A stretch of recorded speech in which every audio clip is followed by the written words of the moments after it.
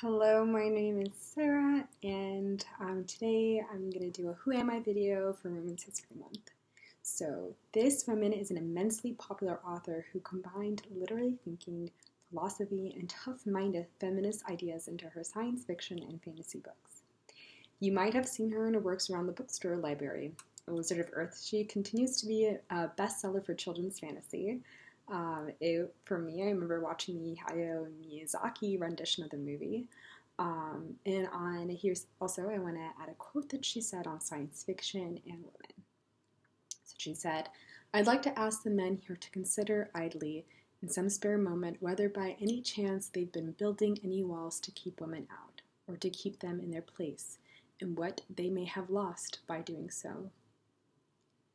So, this writer and woman imagined worlds where gender equality existed, and she died in 2018. But her legacy and imprint will forever exist in the book she left behind. Who is she?